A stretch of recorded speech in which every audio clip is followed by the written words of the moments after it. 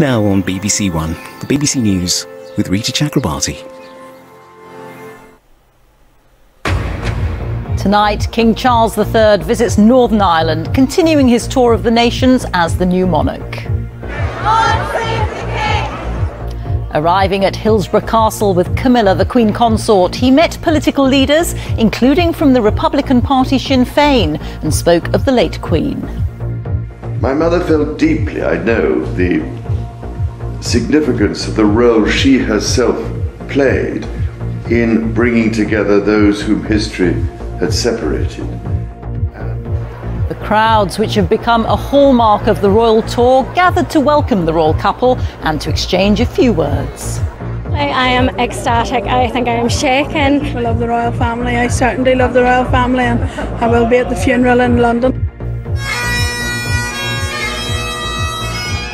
Meanwhile, the Queen's coffin was taken from St Giles Cathedral in Edinburgh to begin its journey to Buckingham Palace.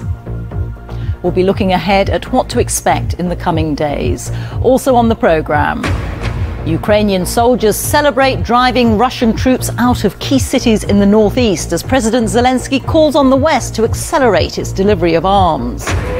Here, unemployment falls to its lowest rate in nearly 50 years, but figures reveal pay failing to keep up with rising living costs. I've conjured a lily to light these hours. And a tribute to the late Queen by the Poet Laureate Simon Armitage in a poem which spells out her first name. And stay with us here on BBC News, where we will bring you continuing coverage of events plus analysis from our team of correspondents in the UK and around the world.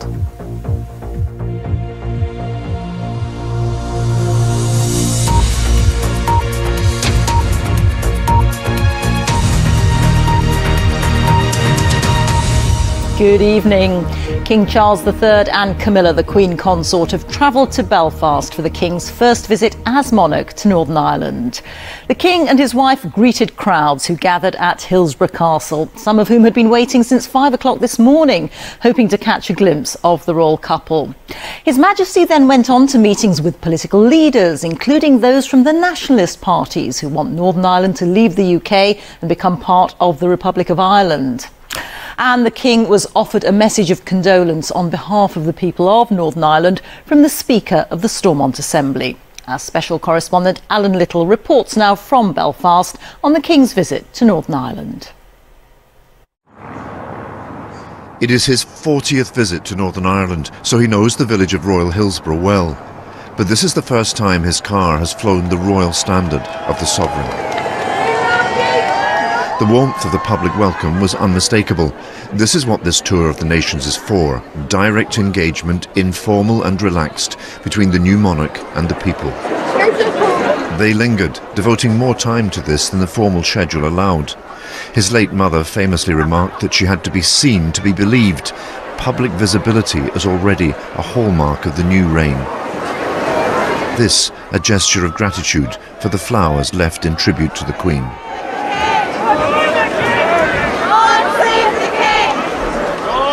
The royal residence at Hillsborough has been at the heart of British and Irish affairs for centuries. As they entered for the first time as King and Queen Consort, 206 Ulster Battery Royal Artillery fired a 21-gun salute. But inside there was no disguising the tensions that still prevail here, and which have suspended the Northern Ireland Assembly and devolved government. As dignitaries waited in the throne room, subdued, quiet. And I think we're all very saddened by our loss. The King greeted Northern Ireland's party leaders. Sinn Féin's Michelle O'Neill spoke to him of his late mother's contribution to the peace process. She played a great role here in terms of reconciliation and building peace, so it's the end of an era for sure. Those sentiments were echoed more formally in an event that would once have been inconceivable here.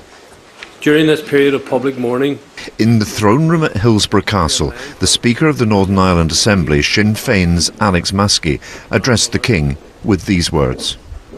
Queen Elizabeth was not a distant observer in the transformation and progress of relationships in and between these islands. She personally demonstrated how individual acts of positive leadership can help break down barriers and encourage reconciliation. Queen Elizabeth showed that a small but significant gesture, a visit, a handshake, crossing the street, or speaking a few words of Irish can make a huge difference in changing attitudes and building relationships.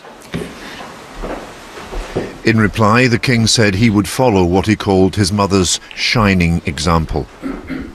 She never ceased to pray for the best of times for this place and its people, whose stories she knew, whose sorrows our family had felt, and for whom she had a great affection and regard.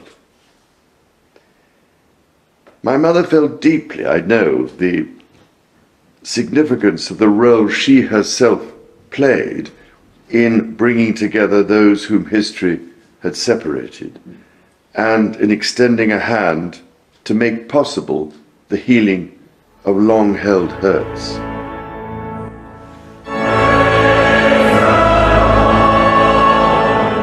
At St Anne's Cathedral in Belfast, people from all faiths joined the King and Queen Consort in a service of reflection for the life of Queen Elizabeth. It is the burden of the monarch to seek to unify, to stake out common ground on which to resolve differences. And here, where the legitimacy of the crown itself is challenged, the differences remain stark. Liz Truss sat beside the Irish Taoiseach Micheál Martin, engaged in conversation, for they too have differences to resolve. That the new reign has begun with visits to Scotland, Northern Ireland and, on Friday, Wales, is a statement of intent. An intention to put the future of the Union at the heart of his purpose as king. At a time when many of the traditional bonds of union are weakening, to draw the four nations of the kingdom into a cohesive whole. Alan Little, BBC News, Belfast. The new king was given a warm welcome on the streets of Northern Ireland, but divided loyalties there mean that nationalist communities do not recognise the monarchy. During the years of conflict in Northern Ireland, the royal family themselves were affected by the violence of the Troubles, with the Queen herself becoming an important symbol of peace. Our Ireland correspondent Emma Vardy was with the crowds to witness the royal reception. In a place often defined by the divide over its sovereignty, a royal visit takes on an even greater significance. Honestly, I am ecstatic. I think I am shaking, and it's just phenomenal to even get this close to him. Did you get to shake his hand? I did indeed, yes. I near crushed the man in front of me, but I got to shake his hand. For Unionists, the monarchy is a symbol of Northern Ireland's place within the UK, and a connection to a sense of Britishness. I hope when people see this, they realise that Northern Ireland belongs to be part of the UK, and we want to be part of the UK, and let's hope that continues. People have been queuing here since dawn to meet the new king, keen to show that for the British identity in Northern Ireland, a sense of connection with the royal family is as important as ever. But a divided history has also meant at times the monarchy has had a difficult relationship with this part of the UK. When the Queen first visited Northern Ireland in 1953, the state had only been created 3 decades before, when the island of Ireland had been partitioned. As your Queen, I am now even more closely concerned with the affairs of Northern Ireland. And behind the pomp and pageantry, there was conflict between nationalists who believed the island of Ireland should be one independent country, and Unionists who were loyal to the British Crown. On one visit, her motorcade was attacked in Belfast when a concrete block was dropped on the bonnet of her car. During the Troubles, the violence touched the Queen's own family in 1979 when Lord Mountbatten, her cousin, was murdered by the IRA in Ireland when a bomb was detonated on their boat. But as the peace process gathered momentum, the Queen herself took part in symbolic moments of change. There was a historic handshake between Her Majesty and Martin McGuinness, himself a former commander of the IRA, the paramilitary group that had carried out many of the violent attacks during the Troubles, including on her own family. The handshake with Martin McGuinness was a clear indication that that conflict was over. And that was something that meant a lot to people like me who had stood against violence over many, many years. But that handshake basically clearly said the conflict is over. Let's get on with building peace. Today, loyalty to the monarchy in unionist areas is more prominent in Northern Ireland than perhaps anywhere else in the UK. And Belfast's iconic Shankill Road has become a focal point for tributes. But today the attention was on the royal route from Hillsborough Castle and onwards. It really means a lot to welcome the new king, to sympathise with him on the death of his mother. We love the royal family. I certainly love the royal family, and I will be at the funeral in London on the weekend as well. For Northern Ireland, there is now new hope. The unifying legacy the Queen is remembered for will be continued. Well, there's been a rather sombre atmosphere here at Hillsborough over the last few days, but all that changed this afternoon to a feeling of excitement as the new king arrived. Now, of course, the very formal diplomatic side of things took place inside the castle as the king met the unionist and nationalist parties. But out here, I think for people seeing the king in the flesh, it left people with a sense of optimism and reassurance that he understood the difficulties Northern Ireland has been through and of the positive role that he can play for people here in the future. Reeta. Emma, thank you. Emma Vardy reporting there. Queen Elizabeth's coffin has now left Edinburgh Airport after lying in rest at St Giles Cathedral in the city. Tens of thousands of people filed silently past her coffin in the cathedral over the last day and night. This afternoon, crowds paid their respects as the Queen departed Scotland for the last time. Our Scotland editor James Cook sent this report on the tributes in Scotland. God bless the Queen. God save the King. From the people of Scotland to their Queen, one last act of devotion. For hours they have queued, day and night, for a few moments with their Queen. Moments they will never forget. Why do you think it's so emotional? Why has it affected you so much, do you think? She's like everybody's granny. It's like your granny dying again. It's just everybody's granny, isn't she? She's a nation's granny. It just means so much to everybody. And, oh, it's terrible. Can I stop crying? Where do you think her death leaves this country? There's a massive void in this country.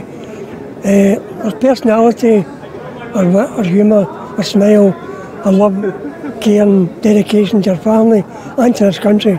The atmosphere is just very serene, very, very serene, and it was just so quiet, and just everybody was lost in their own thoughts, I think, as well, and just seeing it was just very emotional, very, very emotional. What is the significance of this moment in history? Well, for many people, it is simply a chance to mourn and to say thank you. For others, it is a powerful reminder of the ties that bind the nation together. But there are different views as well. Everybody has a right to protest. However, I think the clear answer... They're making a point about freedom of speech after police made at least 2 arrests in Edinburgh, charging one man who heckled Prince Andrew.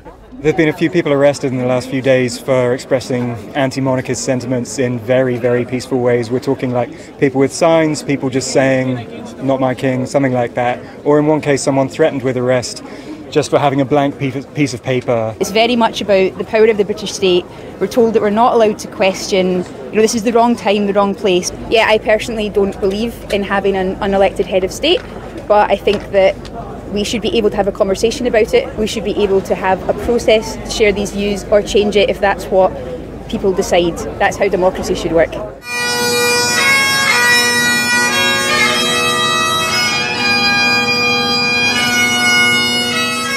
But this evening, all eyes were on this, the last journey, with Princess Anne accompanying her mother to London. For Scotland, the curtain has finally fallen on the era of Elizabeth. James Cook, BBC News, Edinburgh. Well, you saw there the Queen's coffin leaving Scotland for the last time. In the last half hour, a ceremony was held at Edinburgh Airport as the Queen's coffin was carried onto the plane by a Royal Air Force bearer party and placed on the RAF aircraft in the presence of the Princess Royal.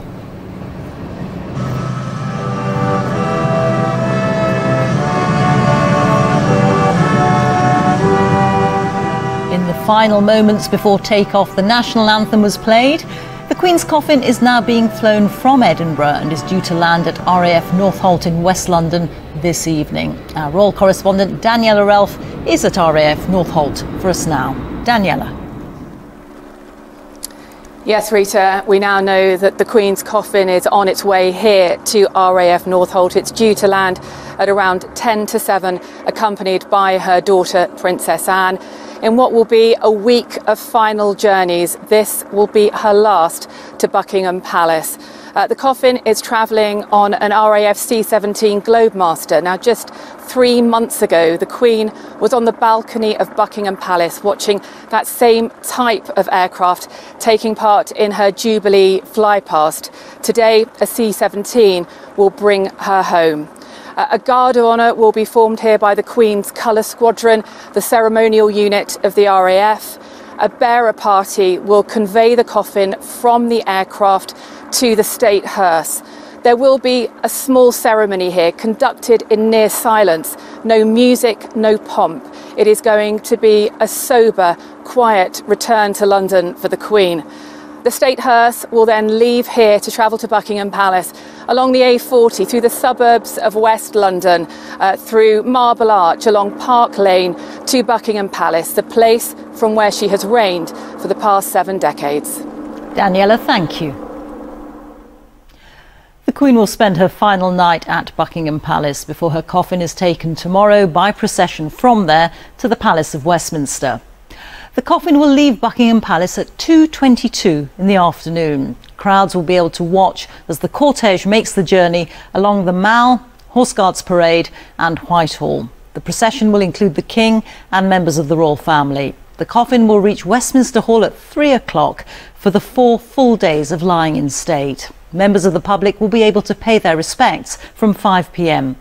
More details on how this will work have been announced. Our special correspondent Lucy Manning reports now on the preparations in London. In little more than an hour, the Queen will return to her home. But it is the saddest of journeys. Back to where she lived, where she worked, where she celebrated the end of the war, where she brought up her children, held garden parties, waved to us from the balcony, addressed us in good times and bad, the focal point of her royal life and the country's. Tomorrow, a 38-minute walk for the King and other members of the royal family behind their mother's coffin, all the way up the Mall from Buckingham Palace to Westminster Hall for the lying in state. Expectations are around 400,000 people will be able to file past the coffin, leaving some potentially disappointed. The fear is queues of up to 30 hours.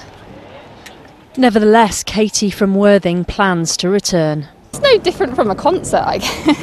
Lots of people are queuing big, like loads of hours for Harry Styles. So I think the Queen's a bit more important than Harry Styles, so I don't mind waiting. Why would it be important for you to go to the lying in state? She was roughly my age when she came to the throne, and I couldn't possibly imagine becoming Queen of a country, let alone all the Commonwealth nations, at my age. So I feel it's part of my duty to come and, support and pay my respects. Janet from Kent is concerned. I'm coming up Thursday, just get in a queue and hope for the best, really. So, yeah, queue as long as I can before I have to go home again. That's the biggest problem, isn't it? Can't spend all night here. The public will be kept informed where the queue has reached and an estimate of waiting time. The lying in state opens at 5 p.m. tomorrow. There will be a coloured wristband system for different zones. Once there, people can leave the queue to sit or get food. Some venues on the route will remain open to facilitate this, and the queue could be closed early if it's clear people won't reach Westminster Hall by 6:30 a.m. on Monday. This is the biggest challenge that TfL has ever faced. Obviously, we had the Olympics in 2012, which was itself a huge occasion, but there we knew exactly what was happening, when it was happening, and how many people were attending. This is, there are so many variables. In the early hours of this morning, they practiced the processional route for the lying in state.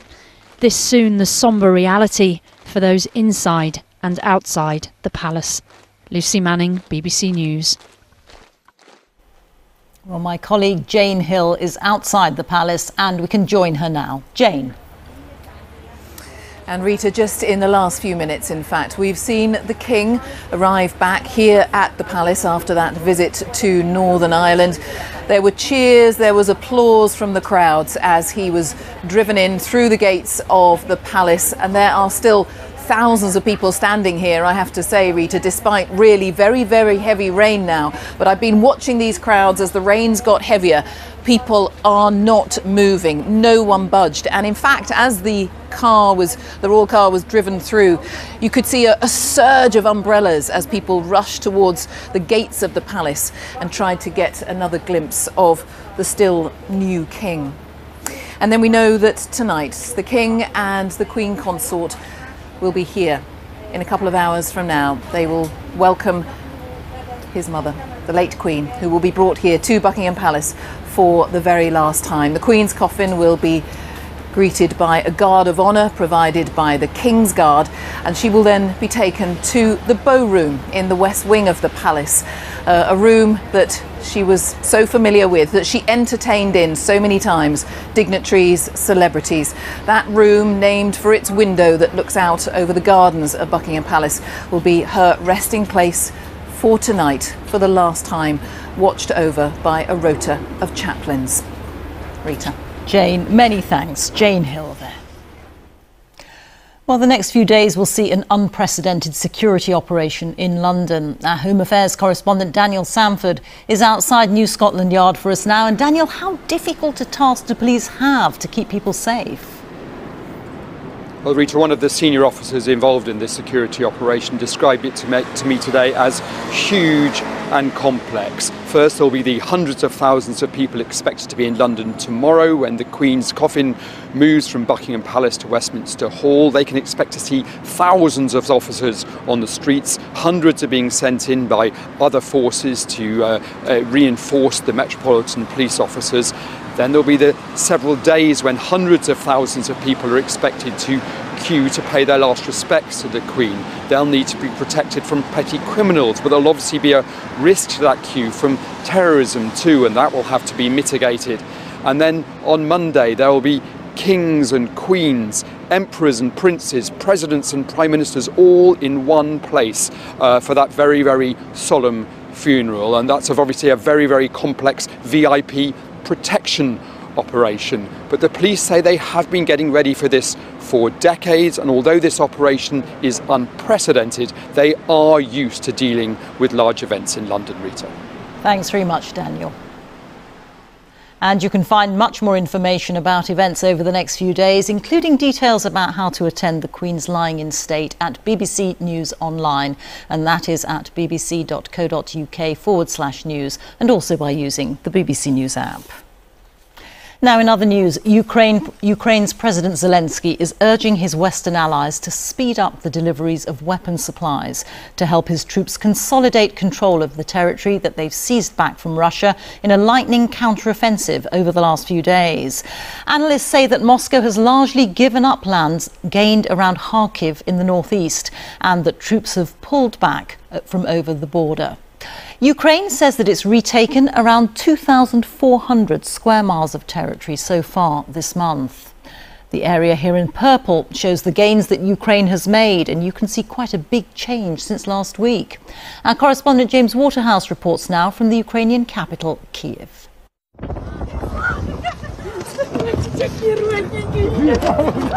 A hug made in the Kharkiv region.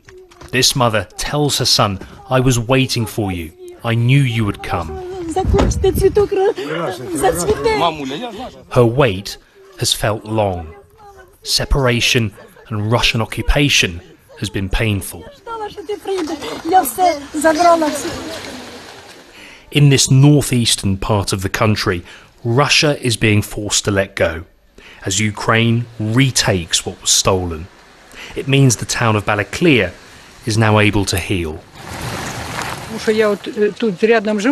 I live nearby. Our troops approached very smartly. The Russians were shocked and were running away fast. I was telling our soldiers, thank you very much. 150,000 people have been liberated here, according to authorities, and that represents a breakthrough. The aim is to completely liberate the region and other territories occupied by the Russian Federation. Right now, there is still fighting in Kharkiv region. The cities Ukrainian forces have entered are still going through stabilization measures. Regardless, Ukraine is using its successes to try and get longer-term security guarantees from Western allies. Russia says it's fighting back. Yet today didn't exclude a diplomatic path. Our priority remains the promotion of sustainable relations with all international partners on the basis of mutually respectful cooperation. The negotiating table is still far away. However, Russia's losses have brought it a bit closer. Reeta, there are three main reasons as to why we are at this point in this conflict. Firstly, and mainly, the level of Ukrainian resistance against one of the most powerful militaries in the world, a drastically improved army over the past few years. And then secondly, you have the Western weapons that they've used, notably the long-range, precise missiles provided by mainly the US and UK, which has frustrated the Russian effort. As for the invading forces, well, they have been plagued throughout this invasion of Europe's second biggest country with morale issues, poor planning and supply problems. And as for their so-called special military operation, well, the goals of that are blurrier than ever. James, many thanks. James Waterhouse reporting there. Now, new figures from the Office for National Statistics show that the UK's unemployment rate has fallen to its lowest level in nearly 50 years. In the 3 months to July, the number of people out of work dropped to 3.6%. But the squeeze on pay remains, with rises in regular pay failing to keep up with the increasing cost of living. Our economics editor Faisal Islam reports. At the moment, unemployment is very low and vacancies are very high. In fact, they're about the same. But it's not proving as simple as getting those out of work to do the jobs. The headline jobs numbers remain strong, with both unemployment and long-term joblessness down. But ordinarily, a figure like this would be driven by an abundance of jobs. This time, it's fewer people actively seeking work, driven by a record number of people registering as long-term sick, which could be related to those record NHS waiting lists. It's adding to those labour market shortages and piling on further pressure on an already weak economy. At this electrical appliance supplier in Stoke, consumers are increasingly ordering energy-efficient products, but the owner can't get the staff. We're having to review our wage costs on a monthly basis because it is moving at that faster speed, but it has been an absolute nightmare where we're having to increase it all the time. So all our costs are going up, energy costs, wages are going up, insurances are going up, everything's going up and nothing's coming down at the moment. So it is a really, really difficult time. The worst time I've seen in the 30 years since I started the business. His employees are being leafleted in the car park with job offers. Across the economy though, prices are still rising by much more than wages, especially in the public sector. So the jobs numbers remain a silver lining, but is that about to change? Faisal Islam, BBC News. Let's take a look now at some other stories making the news today. More migrants have crossed the English Channel to the UK so far this year than in the whole of 2021. The Ministry of Defence said 601 people made the dangerous journey yesterday. It brings the total for this year to 28,592. The number has increased steadily each year since 2018. The family of a 24-year-old black man who was shot by a police officer say they want to see the body cam footage from that night. Chris Cabot was unarmed when he was killed following a police pursuit in South London last week. The firearms officer has been suspended from the Metropolitan Police.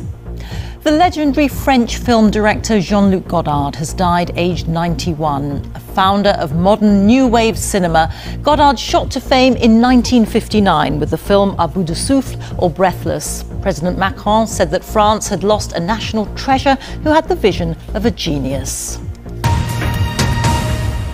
Now, in a moment, we'll have a tribute to the Queen from the Poet Laureate. But first, let's take a look at the weather.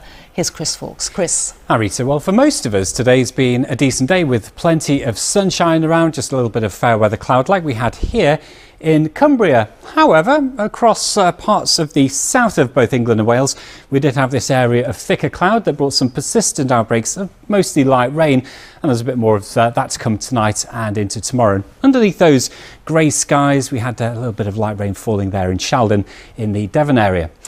Now, overnight tonight, that weather front that brought the rain isn't really budging very far, very fast. There will be some further outbreaks of rain, most of which won't be particularly heavy. It'll turn cloudy across Northern Ireland, but with cooler air flowing in across Scotland, Northern England, the North Midlands and North Wales. It's a cooler night with temperatures getting down into single figures for more of you. So that means quite a chilly start to the day tomorrow. Now, we'll still have this band of rain across the south to start off the morning, but increasingly into the afternoon that will tend to fade away and pull away from Kent to give some brighter weather later in the day. Away from that band of rain, actually, it's going to be a similar day to that we had today. Most of us having some sunny spells. That said, it will be a bit cloudier for Northern Ireland, where there'll be a few light showers and a few showers also for the north and west of Scotland.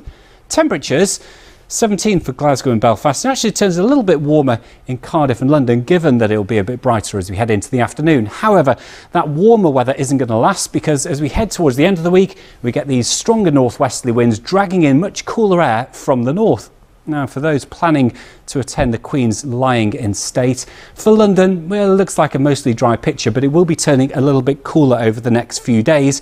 That cooling trend we also see across all of the UK, with temperatures typically, as we head into the weekend, around about 15 degrees, but it will stay largely dry. Reeta. Chris, thank you. Well, in a moment it'll be time for the news where you are, but we'll leave you with the words of the Poet Laureate Simon Armitage, who's written a poem to mark the death of the Queen. Floral Tribute has 2 verses or stanzas of 9 lines, and the first letter of each line, when taken together, spells out Elizabeth. Have a good evening. Floral Tribute. Evening will come, however determined the late afternoon. Limes and oaks in their last green flush, pearled in September mist. I've conjured a lily to light these hours, a token of thanks, zones and auras of soft glare orbing the sprays and globes. A promise made and kept for life, that was your gift, because of which here is a gift in return. Glovewort to some, each shining bonnet guarded by stern, lance-like leaves. The country loaded its whole self into your slender hands, hands that can rest now, relieved of a century's weight. Evening has come, rain on the black locks and dark Monroes. Lily of the valley, a namesake almost, a favourite flower interlaced with your famous bouquets, the restrained zeal and forceful grace of its lanterns, each inflorescence a silent bell disguising a singular voice. A blurred new day breaks uncrowned on remote peaks and public parks, and everything turns on these luminous petals and deep roots, this lily that thrives between spires and trees, whose brightness holds and glows beyond the life and border of its bloom.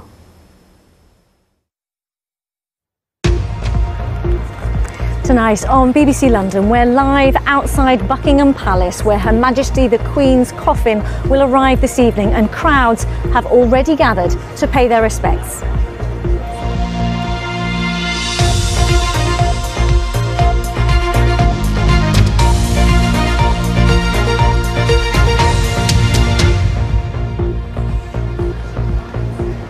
Welcome to the programme. It is good to have you with us. So all eyes are on the capital this evening as the Queen's coffin is expected to arrive at RAF Northolt shortly and then make the journey to here at Buckingham Palace. You can see the crowds have gathered, the umbrellas are up, all wanting to get a glimpse, perhaps say farewell, pause for a moment of reflection or pay their respects. And as I say, all eyes are indeed on the capital, and if we just come round this way you'll see what I mean, because if you just look at the row of tents you can see there, the UK's media, the world's media, they've all been here for a few days and will remain of course until the state funeral. And if you think it's busy here, if you've been anywhere near central London, transport is busier, the roads are busier, and you will have noticed a growing police presence. Well, today the Mayor of London has been giving more details on what is going to be the biggest security operation this country has ever seen. Here's Carl Mercer. Familiar weather perhaps, but in an unfamiliar setting. These officers from Cumbria already in the capital, perhaps a sign of the help that London needs. And down the road, these officers from Staffordshire, all part of a nationwide effort to support the Met Police for one of its biggest ever security operations. Next week, close to 300 world leaders and their entourages are expected here for the Queen's funeral. Before that, hundreds of thousands of people will come to pay tribute to her as she lays in state in Westminster. I don't think our city's ever seen the sort of presence we're going to see over the next few days. If you think about the London Marathon, the Carnival, previous royal weddings, the Olympics, it's all that in one. Today we were told the Army would also be lending a hand. They've done it before in times of need, like they did with the security operation at the 2012 Olympics, and when they stepped in to help during the COVID crisis at places like London's Nightingale Hospital at the Excel Centre. From today, some members of the armed forces will be helping the police in relation to traffic management, stewarding arrangements, but the wonderful thing about our armed forces is they can be called upon to assist on any issue where there is assistance required. That was always part of the plans. They arrived yesterday, and the good news is from today Londoners and visitors will be seeing them helping in the tasks that lay ahead. This morning the Mayor attended a memorial service at City Hall with other dignitaries from across the capital, where the new national anthem was sung.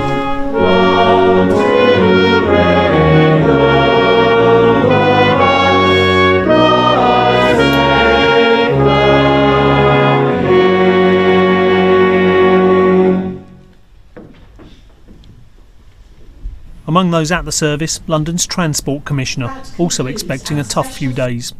London, in a word, is going to be incredibly busy. This is without question TfL's biggest ever challenge. But we're ready.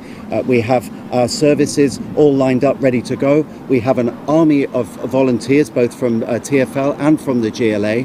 And my advice to anyone wishing to come to pay their respects to Her Majesty is to use public transport and to look at our website. We'll keep that up to date. And if you've got any questions, ask a member of staff. We're here to help you get through these next 3 days. Much preparation has already been done. There will be finishing touches put to plans that have been years in the making over the coming days. Carl Mercer, BBC London. A sense of the scale there of what will be happening here in the capital, and we asked you to get in touch with some of your questions that you wanted to ask us, and you know, practical things that you need to know. Well, Wendy Hurrell is with me. Hi there, Wendy. But first of all, let's just recap on what is going to be happening. Yes, well, the ceremonial part of this comes to London now, doesn't it? And tomorrow there is a procession through the streets led by King Charles III, the royal family there as well, a military procession. There will be a gun salute at Hyde Park, the bells of Big Ben ringing out, and there will also be a screen at Hyde Park where people can gather and watch all of this. Now, looking at the sort of route and timings, the Queen's coffin will leave Buckingham Palace tomorrow afternoon at 14:22, 22 minutes past 2 in the afternoon. It takes about 38 minutes then to travel to Westminster Hall tomorrow afternoon, arriving at 3 o'clock. Now the route is along Queen's Gardens and the Mall to Horse Guards and Horse Guards Arch, Whitehall, Parliament Street, Parliament Square and New Palace Yard, and of course you can line this route and see for yourself as the Queen's coffin is brought through London. And then from 5 o'clock tomorrow, Westminster Hall is open to the public and we can go and see the Queen lying in state. And we know that these timings are precise, and the Queen herself had signed off all of these arrangements. In terms of practical things, I mentioned those, and people have been getting in touch. Just tell us what they've been asking and how we can answer them. Well, that's right. I mean, very practical, our viewers, and this is, you know, takes some planning if you're joining the queue, because it is going to be a very busy, long queue. So we have had some questions in. They've been emailing hellobbclondon@bbc.co.uk. Now, first of all, Alison asks, please can you tell me where to go to collect a wristband and start queuing to go to Westminster Hall? Now, the government has said that there will be more details released on this at 10 o'clock this evening, so we're going to be able to bring you more details in our late programme. But in terms of where to join the queue, we know that some people have already started queuing. We spoke to a lady yesterday and they are near Lambeth Bridge on the south side of the river, so that's a good indication of where it may start. But it's very likely that it will snake its way right along the River Thames on the south side of the Thames. We have another question. Suman, they're asking, are there any bathroom facilities? This is a good question, isn't it? And also, what happens if you have to leave the queue? Do you keep your place? Yeah. The infrastructure that has built up around central London over the last few days is extraordinary. We know there are extra portable toilets, there are water stations on hand to keep people comfortable, and again we will have a little bit more detail on this evening. The final question here from Jenny. She says, as the queue will take so long, are you allowed to bring prescribed injectable medication? That's a good point. It's a very good point.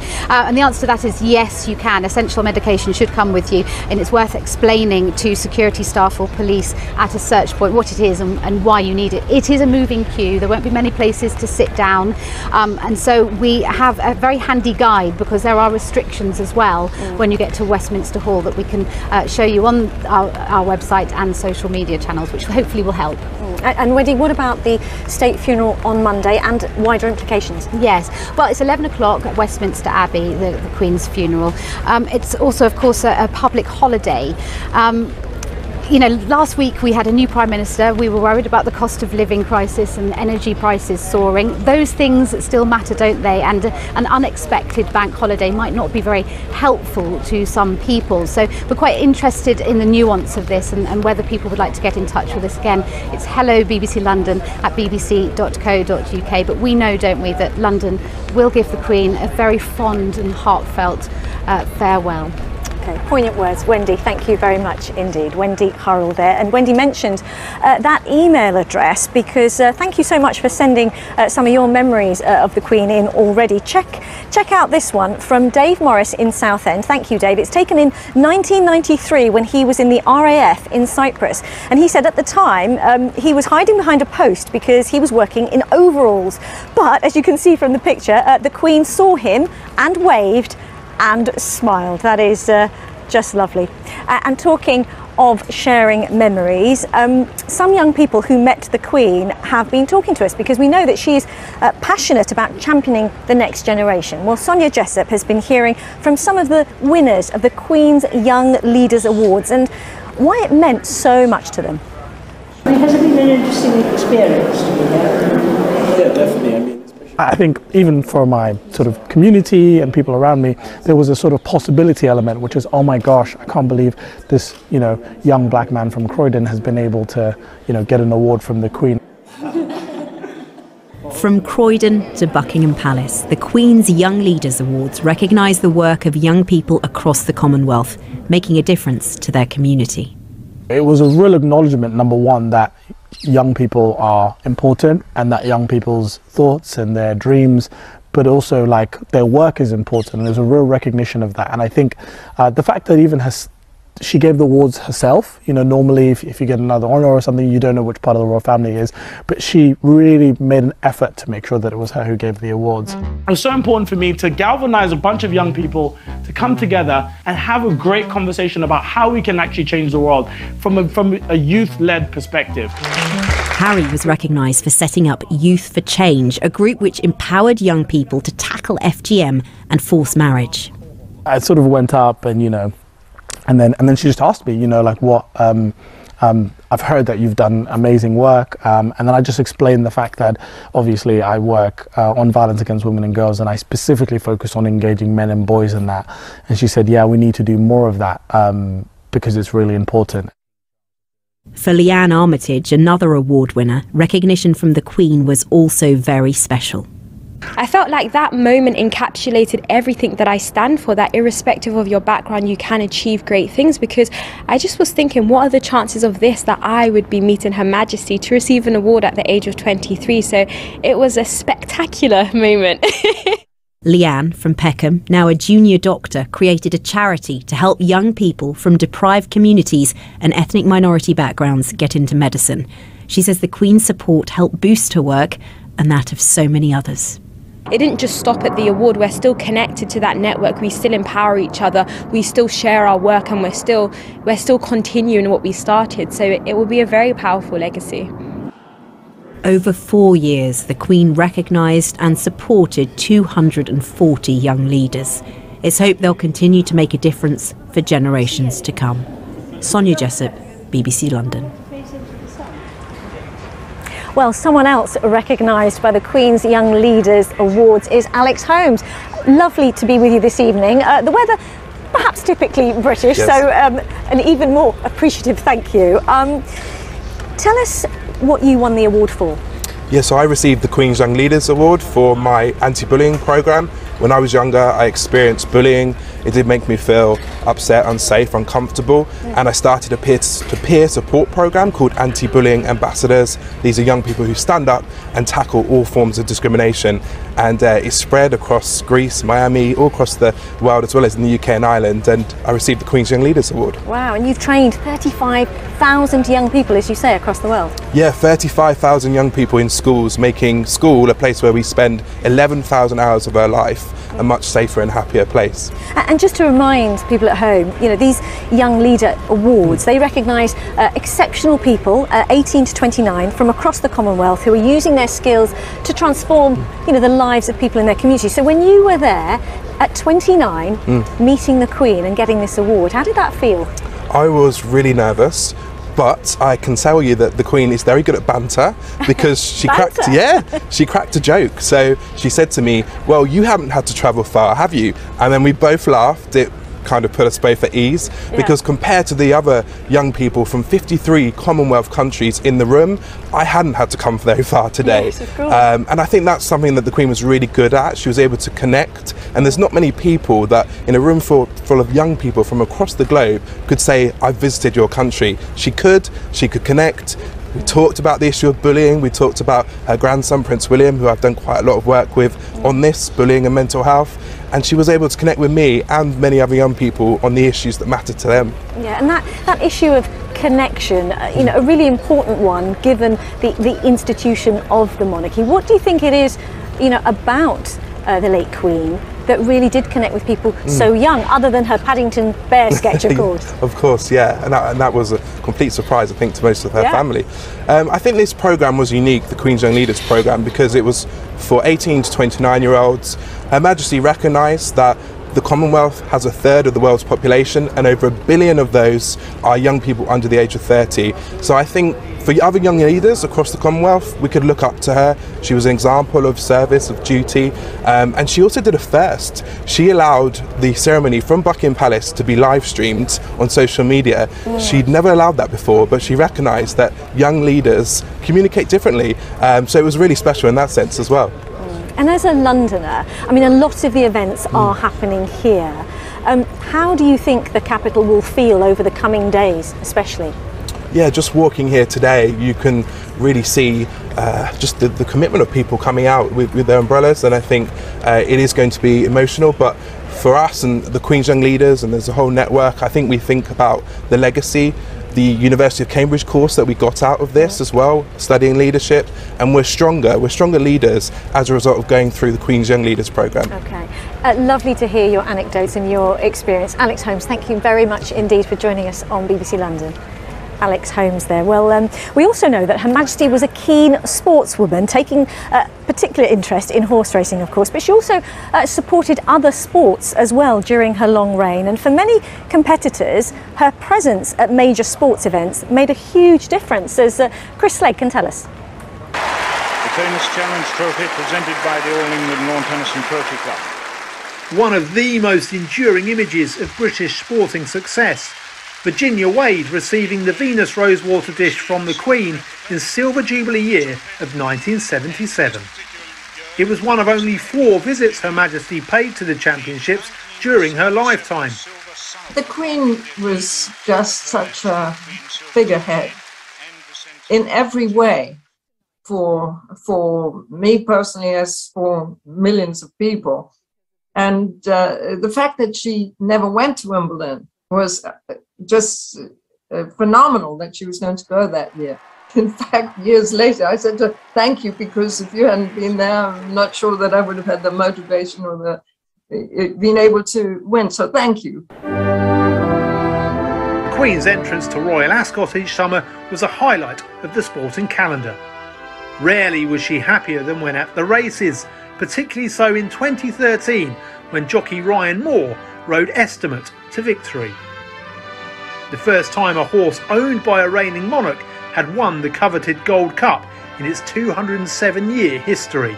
I think what was most noticeable was the beam on the Queen's face. She seemed so happy, and I think it was one of those occasions where you got a rare glimpse into a different side of the Queen, really. The Queen's love of horses extended beyond the racecourse. In October 2013, she visited the Ebony Horse Club and Community Riding Centre in Brixton. What stood out for the day was the fact that the Queen looked absolutely radiant. She was dressed in a beautiful pink outfit, absolutely the most lovely smile, and that carried on throughout her entire visit. She was so happy to be here. Good evening, Mr. Bond. But perhaps the Queen's most memorable moments in a sporting setting came in the Diamond Jubilee year of 2012, when she surprised us all by taking a starring role in the London Olympics opening ceremony. We found out that she actually improvised and did some of her own acting in that segment. It wasn't scripted that she was going to be writing at her desk when James Bond came in, and so she suggested that doing this would help set up the scene better. And of course it did. It was iconic. No one expected her to turn around and actually be the real Queen. Sporting moments to treasure always gained added prestige when in the presence of Her Majesty. Chris Slegg, BBC London. Now, can I just share this with you, because Viv and Jill, who met the Queen in 1957 when she visited her first state school in Barnet, appropriately named the Queen Elizabeth Girls' School. We had a surprise for them, BBC footage of the visit that they have never seen before. Oh my goodness me, look at that. I've never seen this before, have you? No. All the flags as well, yes. Gosh, there's 5 deep. That must be the Meadway. And that's the car arriving. It's a cold day, like the look of it. And they're all wrapped up, aren't they, with their flags? Yes.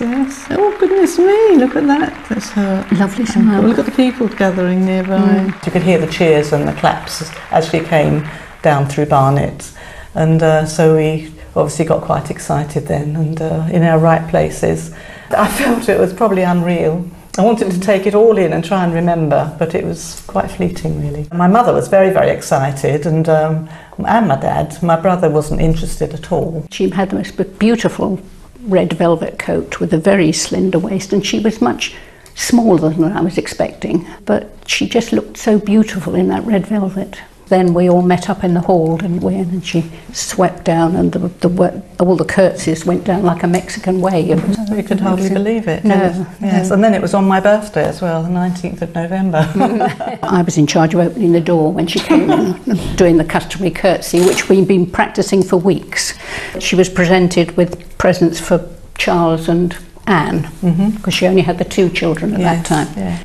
Anne got dolls. Poor Charles, I always felt sorry for him. The geography department did a relief map on a board of Cheam. I was thinking a 9-year-old boy wouldn't have been over impressed with getting a relief map for a present, but it was a very special day. Viv and Jill there sharing their memories, and do keep your memories, photos and videos coming in to us. Our email address is hellobbclondon@bbc.co.uk. and by the way, there is plenty more information on the Queen's State Funeral day-to-day guide and other questions including travel, whether the shops will be open, all on the BBC London website, where you can also catch up on all the other news here in the capital, probably including the weather as well. As you can see, the crowds still slowly growing here. The umbrellas are up, waiting very, very patiently. And on that note of umbrellas up and the weather, I think it's time to catch up with how the weather is looking with Elizabeth Rizzini, who is in the studio. Indeed I am, Riz, in the warm and the dry studio. Well, it's not too cold outside at least, and not chilly at all, but things will be turning chillier over the next few days or so. Now tomorrow, we've still got a rather damp start to the day. It's obviously been very wet today, but it will turn drier and brighter as we head through the afternoon. So for Her Majesty's procession, then we are expecting some sunny spells, and it will be dry by then too. So scenes more like this really, I think, outside Buckingham Palace by the time we do get into the second half of the day tomorrow. Let's just take a look at that rain from earlier on. So here it is. It's a warm front. It's just been moving its way northwards. It did have some heavy downpours on it for a time. Still some potentially overnight tonight as well, particularly towards southern home counties. And then our band of rain starts to push southwards again into tomorrow morning. It is a mild night, temperatures between 12 and 14 degrees Celsius. So as I said, not too chilly just yet. Now our rain continues southwards tomorrow morning. Yes, a damp early start, but it's all gone by the time we get to the middle part of the morning. Certainly by lunchtime, we should all be seeing those sunny spells again for the procession. Then we're expecting sunny spells. It's dry, the winds are light, and temperatures in the best of the sunny spells could get as high as perhaps 22 or even 23 degrees Celsius. And then for the rest of the week, well, high pressure is set to build in from the west, as you can see here, but we do start to draw in a northerly wind. Northerly wind means a colder feel to things, and it will feel quite brisk at times. I think that wind, we are quite well favoured to see plenty of sunny spells, but there could be a bit of cloud around on Thursday as well, but the clouds should thin and break to give us those sunny spells at least through the afternoon. The winds stay fairly light at the moment, 17 to 19 degrees Celsius as we go through the afternoon in the best of the sunny spells. Now if you're planning to queue outside over the next few days or so, just be aware that the temperatures are expected to go down. So we're seeing a dip in temperature, as you can see from the chart here. So 23, we got to 27 degrees Celsius, remember, yesterday. So that's quite some dip over the next few days. Just 17 Celsius by Friday and Saturday. But what you will have to watch out for are the chilly nights, because we are going to see a drop in temperature by night, back down to mid-single figures potentially, even possibly in central London to 7 or 8 degrees on Friday and into the weekend. Riz. And that is all from us here at Buckingham Palace. And as Her Majesty the Queen's coffin returns to London shortly, coverage continues here on BBC One with Hugh Edwards in just a moment. You can follow developments tonight and tomorrow on BBC Radio London. But from all of us here on the team, goodbye.